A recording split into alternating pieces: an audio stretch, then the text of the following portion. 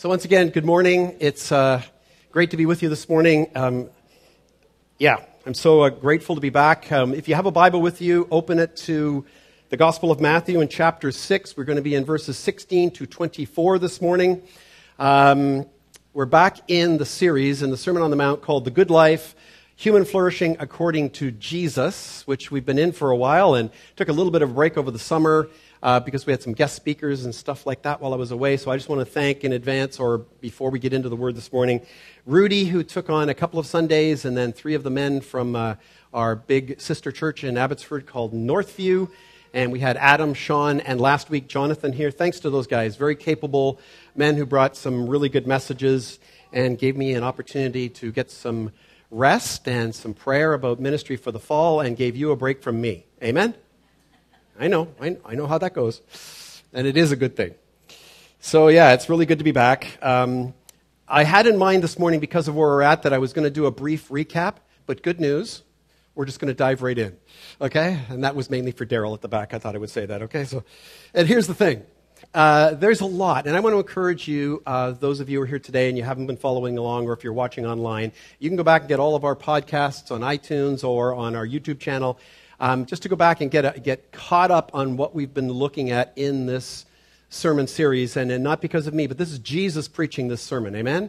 This is the greatest sermon ever preached. The lessons in this are incredible. We saw from the very beginning him going through the Beatitudes. The blessed are those who are poor in spirit, for theirs is the kingdom of heaven. And then on he went. And finally he got to, really in that first chapter, the real hinge that launches everything else in the passage, in the sermon, to what we're also going to see today. And that's from chapter 5, verse 20, where Jesus challenges his listeners. The verse will be on screen for you to look at. He challenges his listeners saying, listen, the righteousness of those who are mine, who are my disciples, will exceed that of the religious Pharisees. Well, in the day at that time when those who heard that, they're like, okay, hold on. Those guys are the righteous ones. And Jesus goes on in the rest of the sermon, and including today, to basically say this: not so much. In a lot of ways, not so much. So we're going to look at a really fantastic passage today. Two things put together where at first, when you hear them read together and put together, you're going to go, how do they fit? I hope I'll be able to show you that this morning. So I'm going to read the whole text and then pray one more time, and we'll dive in. Matthew chapter 6, beginning in verse 16. Jesus speaking. And when you fast, do not look gloomy, like the hypocrites, for they disfigure their faces, that their fasting may be seen by others. Truly I say to you, they have received their reward. But when you fast, anoint your head and wash your face, that your fasting may not be seen by others, but by your Father who is in secret. And your Father who sees in secret will reward you. Do not lay up treasures for yourselves on earth, where moth and rust destroy and where thieves break in and steal, but lay up for yourselves treasures in heaven, where neither moth nor rust destroys and where thieves do not break in and steal. For where your treasure is, there your heart will be also. The eye is the lamp of the body. So if your eye is healthy, your whole body will be full of light. But if your eye is bad, your whole body will be full of darkness. If then the light in you is darkness, how great is the darkness? No one can serve two masters. For either he will hate the one and love the other, or he will be devoted to the one and despise the other. You cannot serve God and money. Pray with me, would you? Gracious Heavenly Father, Lord Jesus, just thank you so much. As we were praying upstairs earlier, that we get to be here today. It's not an obligation, it's a want, it's a need, it's a desire to get to be here today. Because you've drawn us. You've drawn us to yourself. We want to know more about you, who you are, and what you've done. And as we read this text today, Lord Jesus, we're so thankful that first you came, And then secondly, you lived the life that you lived. And then thirdly, from this text this morning, that you were willing to take your time to slowly teach the disciples and us here today as well, so that we might understand the good life, the life of true flourishing that you really do want for us, that you've purchased for us with your own blood. So Holy Spirit, I pray. I pray that you would take these words today, these simple thoughts and ideas that you've given to me to teach us about this text more deeply and fully, I hope. I pray that you would do that work and encourage my brothers and sisters here today and watching online with these words, with your word. And I pray this in your worthy name, Jesus. Amen. So I have a sermon title for you and 3 points. I like to say I don't always have that for you, but hey, it was there. So your sermon title for today is Life's Greatest Treasure. Hope to show you 3 things about that. Life's greatest treasure is greater than, number 1, physical need, 2, greater than material need, 3, greater than financial need. Some of you probably know where this is going, but hold on. Let's see where it goes. So I have a question for you. Some of you are like, okay, Glenn's back. We're starting with questions. That's how I approach anything like this. I approach the text and these stories and go, what's happening here? What does this mean? What can we learn from this? So the question I have for you this morning is this. Have you ever awoken one morning? You're fresh and you wake up, and even before the coffee or during your day, you're walking around and you're kind of praying about it, thinking about your life, kind of analyzing things. And then all of a sudden, whether it's early in the morning or later when you're walking around, like there's like a flash of lightning, you get an epiphany. And all of a sudden you realize, I want to become a minimalist.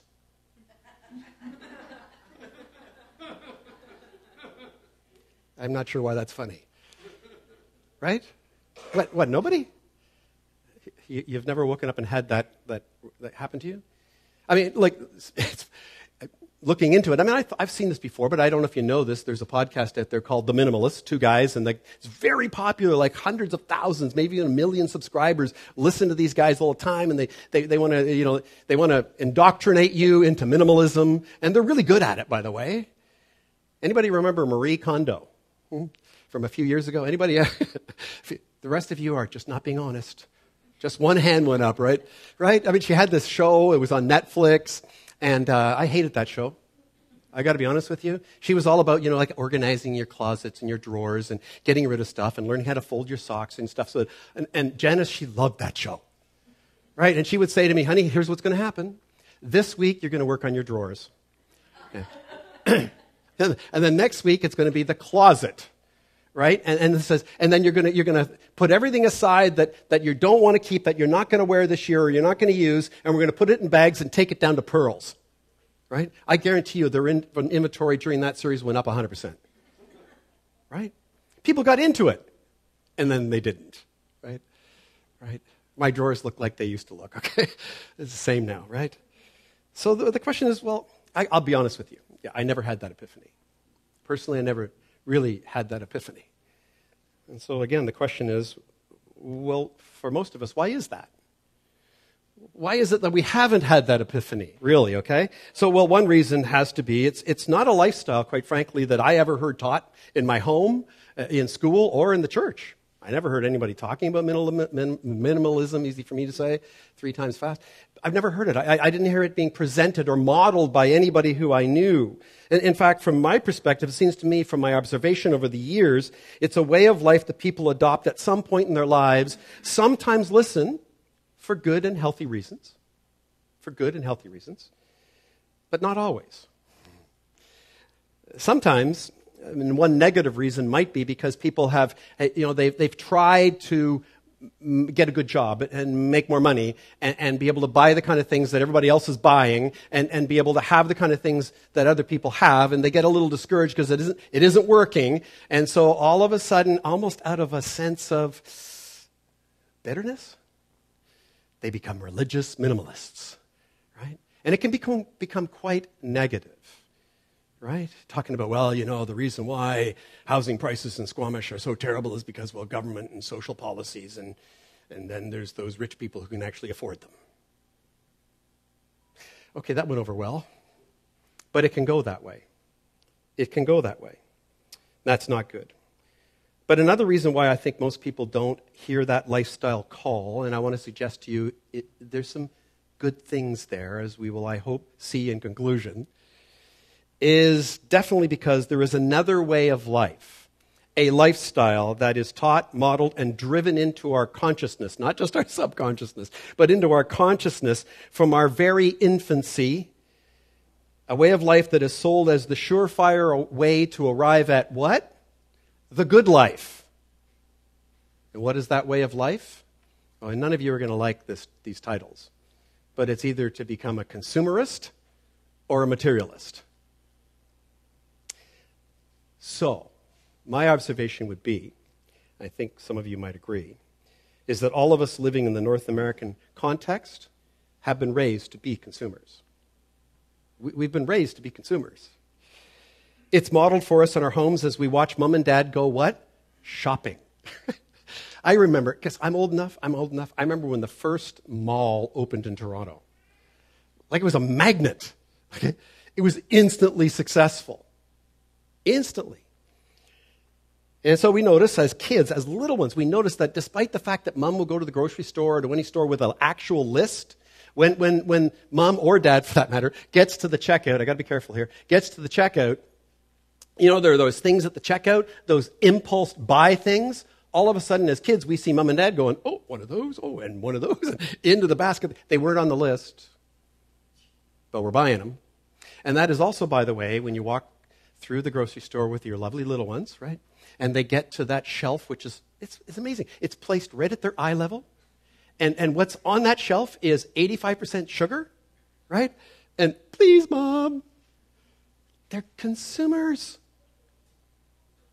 And why did they even, why did they see that box of cereal? Well, where did they see it? Why did they want that one? Because they saw it on TV, maybe, possibly. Consumer heaven, right? So also look at it this way. Much of our educational system is geared towards pumping out the next generation of consumers. You ever thought about it that way? I mean, sure, we go to school to learn the basics of a good education, but listen, let me ask you, to what end? What is the end of the education? Well, the end is, to get a good job, so you can actually move into the house. Mom and dad are like, amen, right? And you can start to look after yourself, but now what do you got to do? Well, you get your first apartment, what do you got to do? You got to furnish it, you got to buy the stereo, you got to get the TV, you got to get all that stuff in there. On it goes, right? You and I have been conditioned to begin, when we get our job, to immediately start spending our money to fuel, and I got to tell you, it's a voracious appetite, the economic engine. You do realize if we all stop spending, it would all collapse, right? If we all stop buying. But that's the way it's set up. And so if we do well, the whole idea is we eventually start buying our own stuff, and maybe one day, buying the American dream. And I apologize in advance because I know for some people living in Squamish, this is becoming a nightmare. But the dream is to, and it's always been, to buy a single-family home, right? But here's the thing. I remember when we were living in Langley and we did buy our second actually single-family home, everybody was talking, it was not just any home. Like, no, I want a 3,000 square foot home. Not exactly a minimalist idea. Why do I want that? Well, because, we need this room for me and that room for her and them and whatever. And now you got to furnish that sucker. Oh, and it's got to have 2 garages at least. Why? Because you have 2 cars? Well, probably, but what else? Toys. I have stuff in my garage, Janice will point this out to you, that I haven't used in 1 year. All summer, she threatened to take my paddleboard back to Costco. Just being honest. So listen, I will confess to you that in my younger days, I bought into this mantra, hook, line, and sinker. Like totally. In my business days, especially. I heard the sayings, or a saying like, the guy with the most toys when he dies wins, and my thought was, game on. That was my thinking. And I think it was the thinking of an awful lot of people. I'll share more on that with you later about how that all came crashing down on me. But for now, let's just say this. We have all, in some way or another, either fully bought into this way of life or at least been susceptible to the desire for more and more stuff. At some point in our life, some of us might actually think the tenets of minimalism are not a bad idea.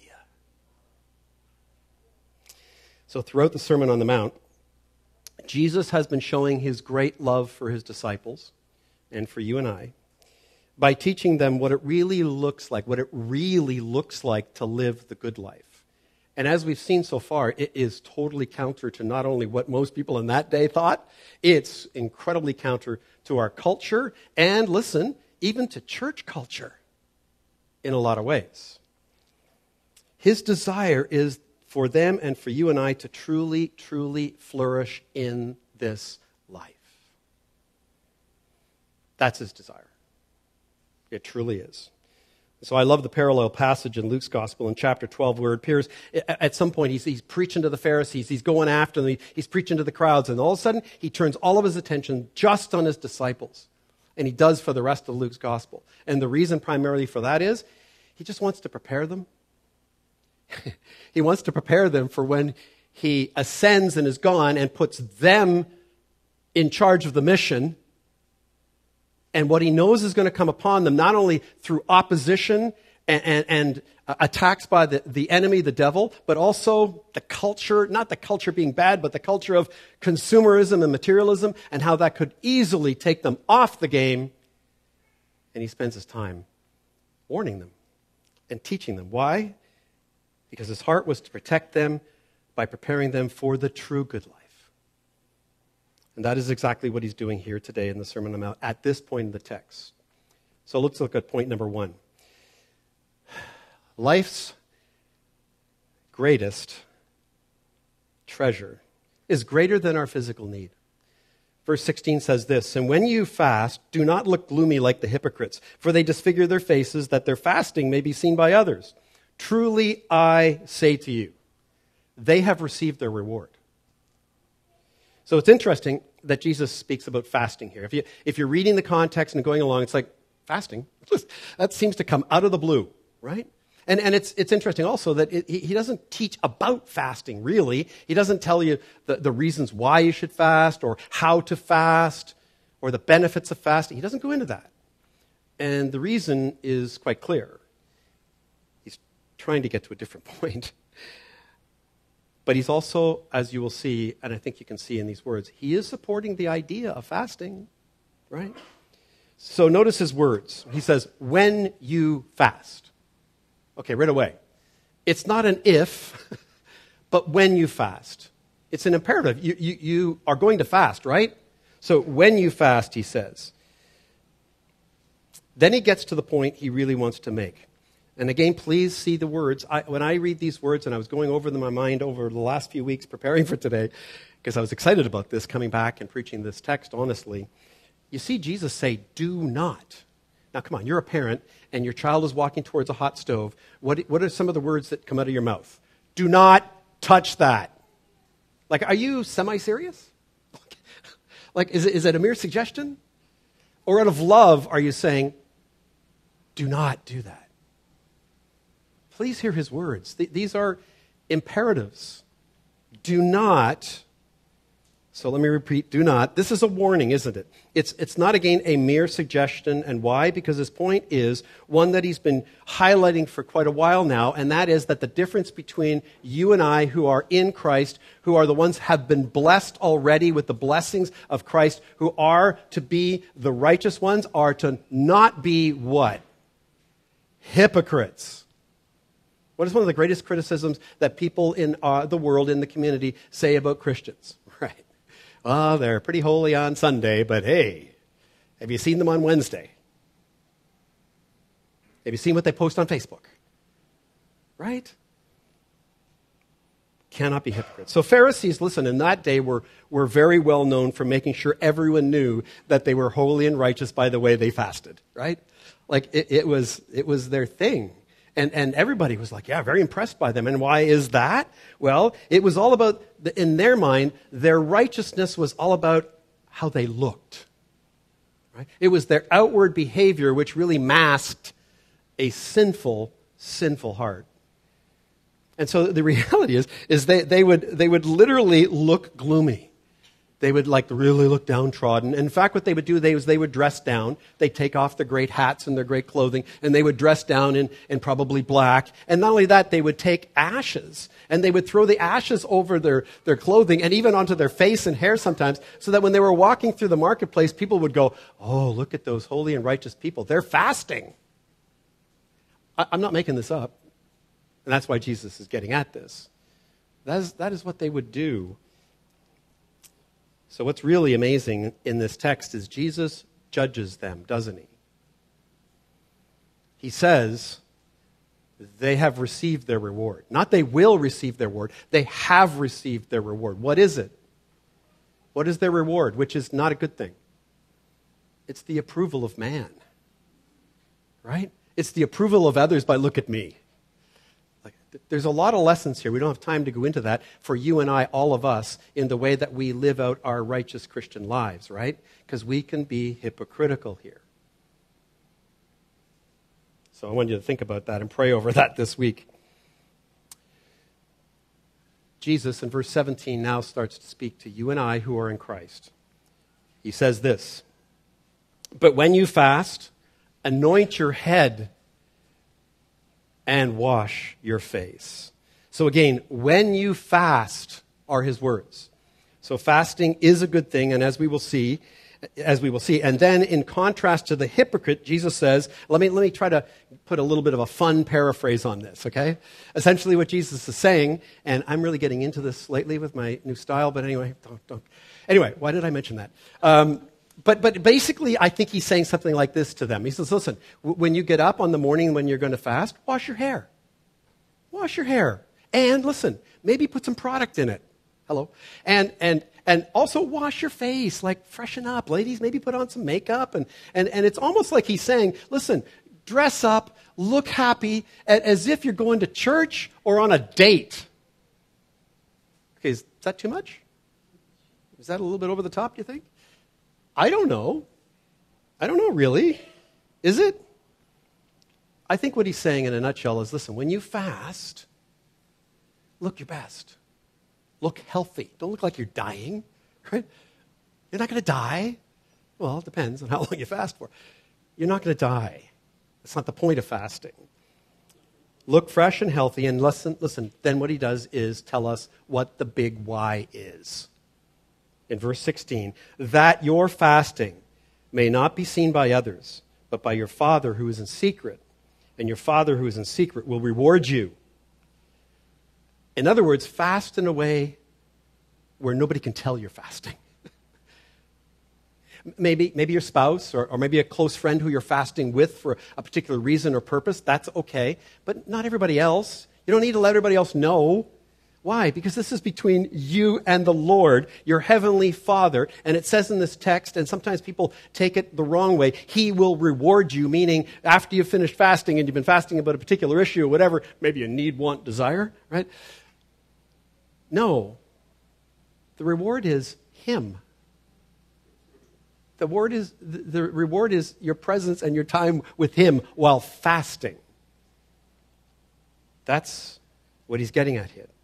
The second lesson that is implied in this is the real purpose behind fasting. So do you know what the real purpose is behind fasting? Anybody? I think many of you do. It's not the popular method or reason for fasting that you see in our world today and online. It's not, which is often referred to as intermittent fasting, like you eat in the morning and then you don't eat at lunch and then you have a meal or whatever. It's not that, because the purpose behind that kind of fasting is about me. Right? It's about how much more healthy it'll make me feel, how it'll improve my gut health, right? And listen, those are not bad things. Those are byproducts and those are good things, but that's not the biblical rationale for our fasting. The main purpose of biblical fasting, if you study it in the Scripture, is to lead you and I to the point of disciplining ourselves. Withholding, deciding to actually withhold from ourselves. Well, hold on. Sounds like minimalism, doesn't it? That's the point. And the second point to it is, and rationale behind it is, so that you will realize in your fellowship with the Lord, in your time with Him while you're fasting, because you're doing it in secret for Him to see and nobody else, and He will reward you and bless you in doing that, you will realize, and your point is, you are every day, regardless, depending on your Heavenly Father for your physical sustenance. Amen? This is just a good way of getting yourself back to the point of really realizing that. So that's number one, greater than physical need. Number two, greater than material need. I love this passage. Verse 19, do not lay up for yourselves treasures on earth where moth and rust destroy and where thieves break in and steal. So again, you see Jesus using those great words, do not. And we must see this not as restrictive and punitive, but listen, as loving. You know, Jesus has seen this movie trailer before, right? He has seen the lives of people who give themselves to heaping up treasures on earth for their lives, and he sees what happens to it. It doesn't end well almost 100% of the time. So this is a loving suggestion. His point here simply is this. Do not lay up for, see the next words in this, for yourselves treasures where? On earth. That's the key. He's warning against, yes, selfishness and the power and allure of earthly treasures. Again, he knows this is coming. He knows that every one of his disciples who says, oh, Jesus, I thank you so much for salvation. Thank you for dying for me on the cross. Now, yes, today I'm going to take up my cross and follow you right after I go shopping. He knows the allure is going to be powerful. And so there's going to be like, living for heavenly treasures, or, man, I want that new driver. I need that new driver. Just letting you know. Someone in this room just got that. So, well, every Jew in that day knew none of your earthly treasures were safe or are safe. Whether it was clothing, food, or material possessions, or your gold, your silver in that day, every Jew knew that, man, they weren't safe. They didn't have the kind of protections we have today. They didn't have bank accounts. But listen, anyone here got any investments? Anybody got any RRSPs? Okay, so I have our lovely denomination has this plan where, you know, every month I can put up to a certain percentage of my salary, what I get paid by the church, into it. And if whatever we put into it, they will, and this is for pastors and missionaries, so that they will have some kind of retirement income. It's not a pile of money, but they'll have something, right? And they will match it, which is really cool. And so you're kind of like doubling it, right? And so every 6 months, the organization that manages our fund sends out a report to us. And I'm telling you, like, I've been giving into it for, I don't know, about 10 years. And every year I'm getting the reports. I'm going, this is awesome. Not only what I put in, but compound interest, and it's growing. I just got my report on June 30th for the last 6 months. Anybody else get your report? Our fund went down 17.5%. So let me just bring that down to earth for you. If you have $100,000 in your RRSP, just saying if you did, you just lost $17,500. I love the cover letter that they sent out with it. And they're Christians who manage our fund. They're great guys and women. And they do a really good job. But one of the things, the person who was writing it said, you know, it's a good thing I don't put my faith in the stock market. And I'm like, well, maybe you should. Okay. The point is, guys, it's rust, moths. You can't count on it. Don't, is what Jesus is getting at here. So it's important to add at this point, I need to add one caveat here. It's very important. This text, everything Jesus teaches about money and so forth, and especially as we get conclusion today, please don't hear this. It's not wrong to be wealthy. God blesses people with wealth. It's not wrong to put away money for the future, to save money for the future, especially with people living longer today and you finish working, you're going to maybe need it.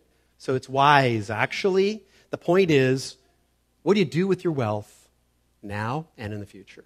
That's the point that Jesus is getting at. And so he explains it to us. It says in verse 20, but lay up for yourselves treasures in heaven where neither moth nor rust destroys and where thieves do not break in and steal. Seems like such a simple flip of the coin, right? So the better idea, according to Jesus, is to, in our lifetime here on earth, focus instead on laying up treasures in heaven where they are completely secure now and will be for eternity.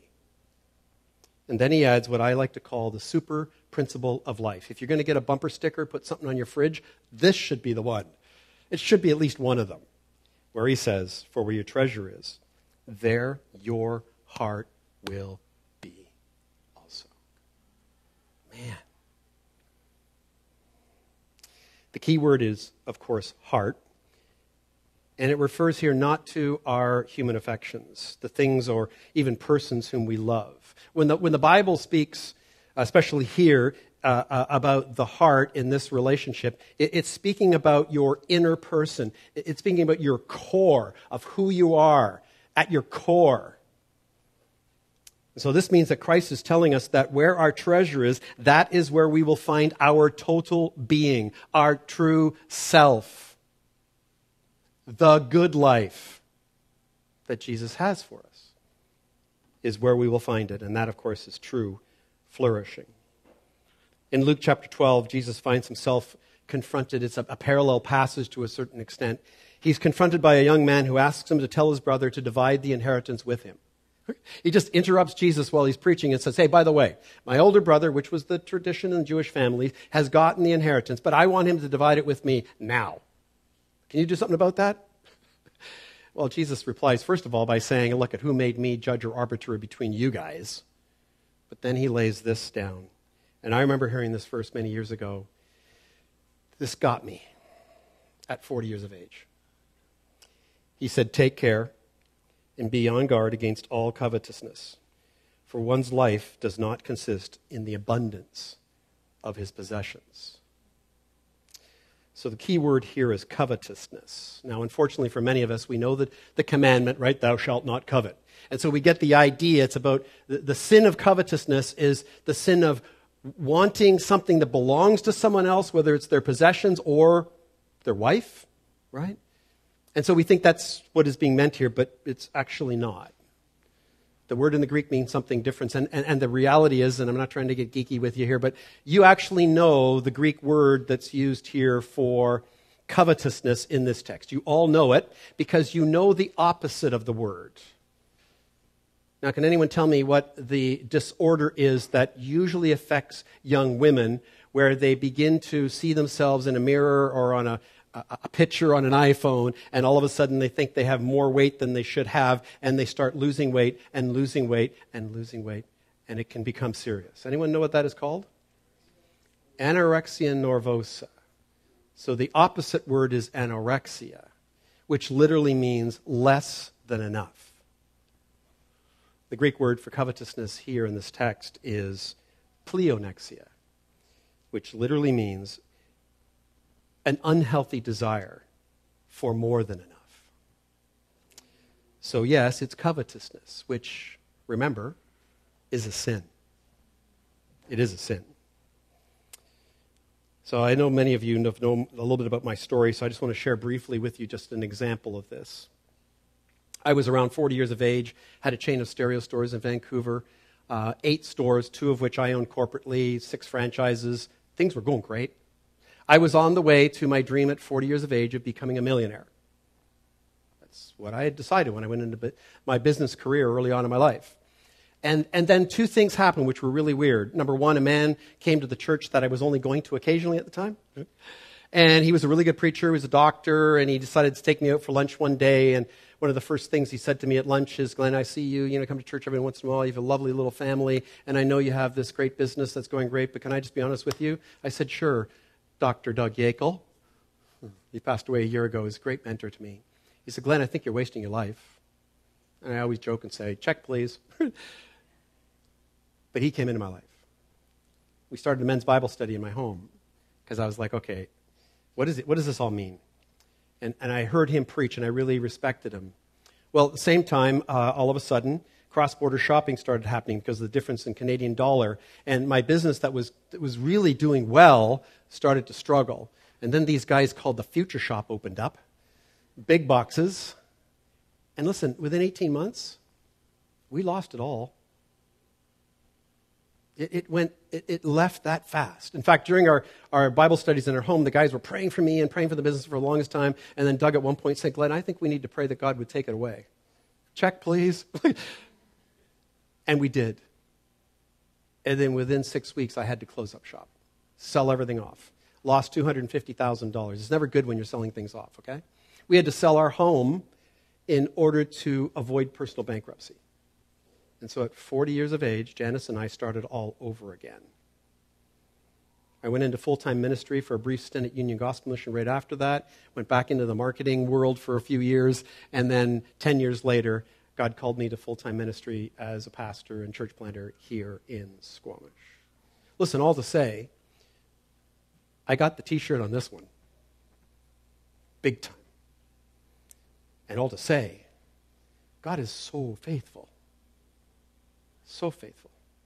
We are better off today, not out of what I have done or any of our ingenious plans, than we ever were based on my ingenious plans. Jesus goes on in verses 22 and 23 to say this. The eye is the lamp of the body, so if your eye is healthy, your whole body will be full of light. But if your eye is bad, your whole body will be full of darkness. If then the light in you is darkness, how great is the darkness? People hear these verses, read these verses, and they're like, what? Where did this, what, hello? Like really in a nutshell, it's simply this. And they would have understood this kind of colloquial language in that day. But Jesus is essentially saying, look, this thing called covetousness, which is, let's just call it what it is, greed, most people don't see it coming. They're completely oblivious to it. And frankly, most people are like, well, not me. I'm not greedy. It's those rich people who are greedy. Not me, right? I was listening to a podcast not too long ago where Pastor Tim Keller, one of my favorites, was talking with his wife, and he was sharing about how he did a men's group series one time called 7 Deadly Sins, right? And his wife asked him at one point, are you advertising in advance what the subject is going to be for the next one? And he goes, well, yeah, of course we are. And she goes, well, when are you doing greed? And he goes, next week. And she goes, your attendance is going to drop by half. And it did. And that was Keller's explanation to my point, was most of the men in that church didn't think that was their problem. Most of us don't think we're greedy. Listen, you don't have to be wealthy to be greedy. You just need to want to be wealthy. It's the same difference. Point number 3, greater than your financial need. This is a key verse. Jesus concludes this passage with, no one can serve 2 masters. For either he will hate the one and love the other, or he will be devoted to the one and despise the other. You cannot serve God and money. So Jesus concludes his teachings on treasures by making a very, very emphatic statement. No person, no one can serve 2 masters. And he makes it also emphatically clear who the 2 masters are in this situation. God or money. Not God or another person, God or money. And so what is Jesus saying here? What's he doing? He's giving you and I a choice. Isn't he? He's given us a choice.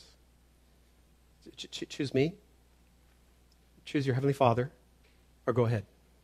I don't recommend it, but choose money. Some of your Bibles may translate it as mammon, which literally, it's an Aramaic kind of a alliteration of the Greek, that the Greek is used, but also implies the same thing, a greedy pursuit of wealth. So Jesus offers you and I a choice, and since we cannot serve 2 masters, we have to consciously choose one or the other that we will serve every day and with our lives. And so in conclusion today, let me suggest a few practical applications and answer the question that comes out of our sermon title. What is our greatest treasure? First, have you ever fasted? You know what? It's kind of gone out of vogue. Even in the church. Do you know that? It has. Or when was the last time you have fasted? I mean, I could ask a lot of questions around that, but can I just encourage you? Fast. If you want to learn more about it, talk to myself or my wife Janice when she gets back next week, or Rudy. Talk to Rudy especially. He loves fasting. He does. And you can learn about fasting.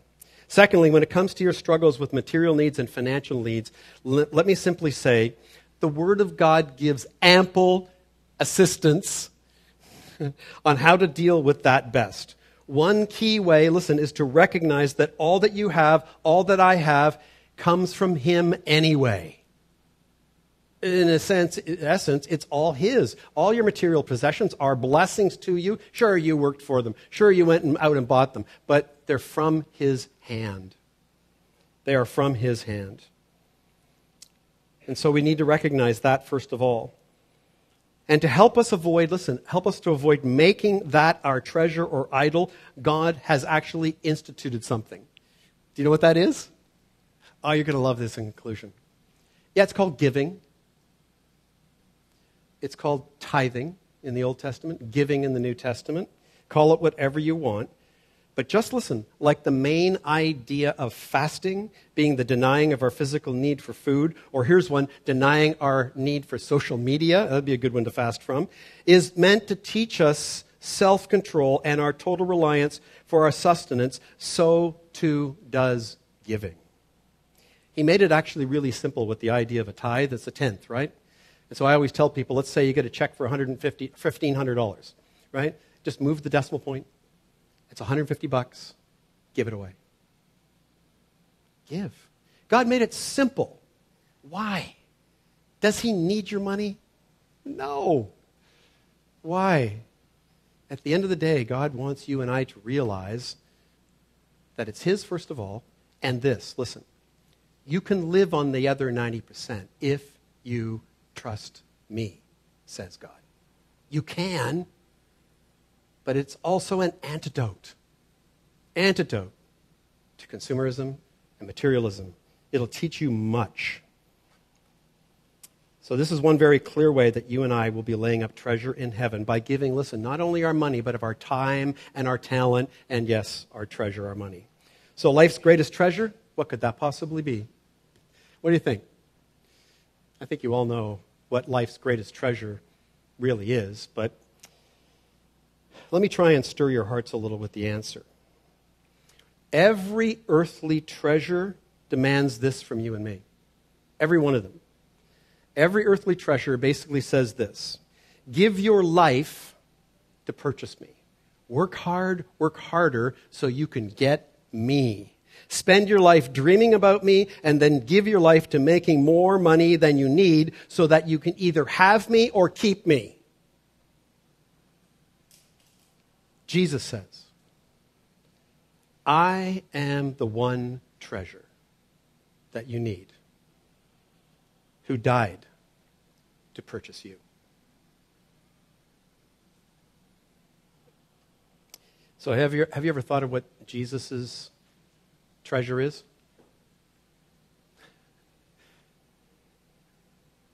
It's us. We are His treasure. He gave sacrificially of His life to purchase your forgiveness, to give you and I eternal blessings and riches beyond our wildest imaginations. That's the way Jesus gave. He gave, listen, sacrificially. It hurt Him to give like that. So let me leave you with this today. Our giving back to Him should be in the same way. It should be sacrificial, and it should hurt. But oh, the blessings. Oh, the blessings. Pray with me, would you?